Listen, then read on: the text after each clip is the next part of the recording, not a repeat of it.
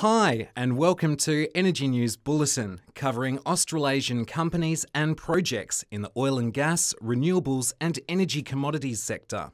Brought to you by Aspermont Ltd. In this podcast, we look at helium as a commodity and one Australian company considered a pioneer in the helium industry. A noble gas, helium is one of the most common elements in the universe. So why are we facing a huge shortfall, and why can it be worth up to 1,000 times the price of natural gas? These are just some of the questions I hope to have answered by my next guest, Joanne Kendrick, the Chief Executive and Managing Director of exploration company Blue Star Helium. Welcome, Jo. Thanks for having us, Paul. Helium companies listed on the Australian Securities Exchange are few and far between. In fact, Blue Star is the only company solely focused on helium developments and exploration. Can you give me a bit of an overview of Blue Star? Yeah, that's right. So we're the only helium pure play company listed on the ASX. We're focused in the US. We've currently developed a dominant land position in the Las Alamos County in Colorado, and that saw really world-class helium production back in the pre-World War II era of last century from a field called Model Dome, and that's proven up a really prospective helium play fairway in that county with world-class resources grades around 8% concentration of helium. And we've developed a portfolio of prospects and leads across about 130,000 acres, gross acres in that county now.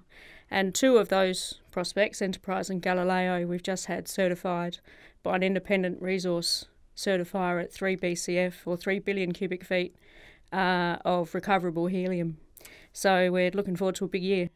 Indeed.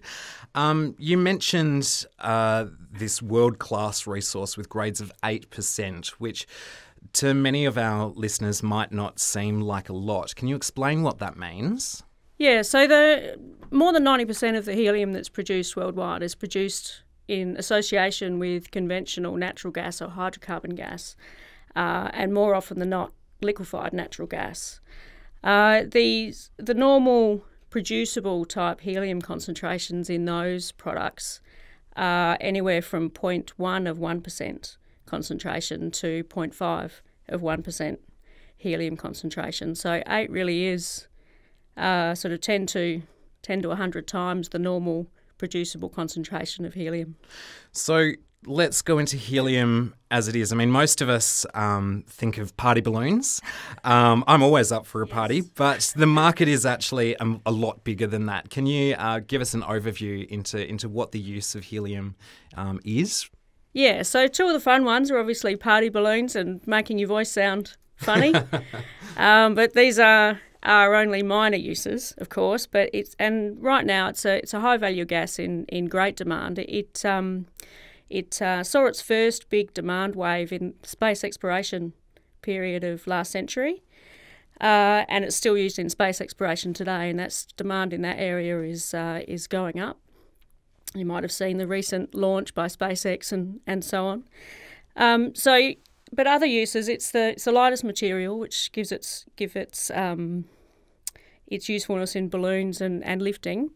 It's also non-explosive. And it's unique in its supercooling ability as well, which makes it a crucial component, and one importantly that can't be substituted out in a number of areas. So medical devices, MRI machines, but other high-tech applications like computer hard drives, the Hadron Collider, the manufacture of fibre optics, and a number of other things as well. So the type of high-tech industries that have really been developing significantly over the last decade or so. You mentioned that helium is often associated with natural gas and oil and gas production, although it is a separate element unto itself, a separate gas unto itself. How does the geology work for trapping helium? Because like you mentioned, it's a light gas, which means it would probably be more prone to escaping, I would imagine. Yeah, that's right. So while it often occurs with hydrocarbon gas, it doesn't always, because the source is quite different. So hydrocarbon gas, the source of that is the decay of old organic matter. The source of helium, by contrast, is the radioactive decay of uranium and thorium. So those two things can occur at the same location, but sometimes they don't. So in the area that we're looking at in Las Animas, we're looking at a hydrocarbon-free area. So we're looking at a source of uranium and thorium, generating an alpha particle which collects electrons and then becomes helium. And you're right, it's a very small molecule. In fact, it's often used in leak detection, which gives you an idea of just how small it is. And while it migrates into the same and is found in the same sorts of traps as conventional oil and gas, the seal over that trap needs to be a lot more competent than is necessary for trapping gas. So that's right.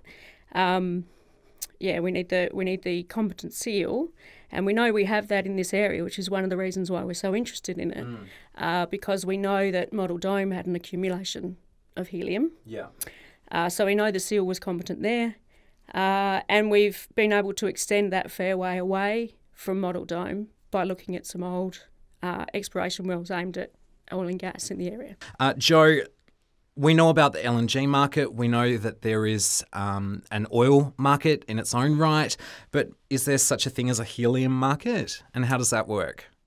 Helium's obviously bought and sold, but there's no public market, as it were. So pricing is opaque. Sales are all directly business to business and considered highly confidential in terms of their pricing, rather than it being a publicly traded commodity like, say, oil or gold. Most wholesale helium from E&P companies such as ourselves is sold under sort of long-term 10-year contracts or longer to the big industrial gas aggregators like Air Liquide or Praxair or Air Products, these types of companies.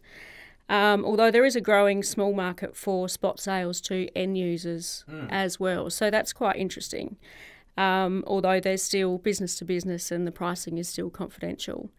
But just to give you a bit of a baseline for the pricing, the last public and competitively priced helium in the US was the final public auction from the US government strategic reserve.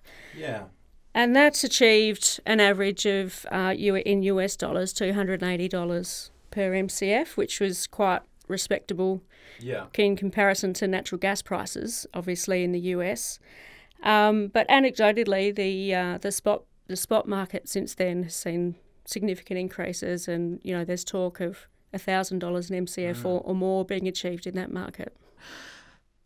You recently announced that Enterprise and Galileo contained 3 billion cubic feet of prospective helium resources. So even at, we were just talking about pricing there, even at $280 per million cubic foot, that represents a large in-the-ground resource, if you like, for a company your size. Yeah, no, that's right. And that's one reason why these prospects are highly ranked in our portfolio and why I'm so excited about getting out there to drill these prospects later on this year. One of the great things about leverage to that in-ground value is the cost of drilling there is going to be quite low. Our proof of concept well is only going to cost us $300,000 US dollars on a dry hole cost basis, which when you compare it to that potential in-ground value is quite some astonishing leverage. That's quite exciting. So you are very confident that this is going to be a success, and we obviously wish you all the best of luck in striking the helium deposit. But if your dreams come true and you find, you really firm up this 3 BCF of helium, will that just be sold on long-term contracts, or are you going to consider other options? Well, our development concept here is to approach it in a modular fashion.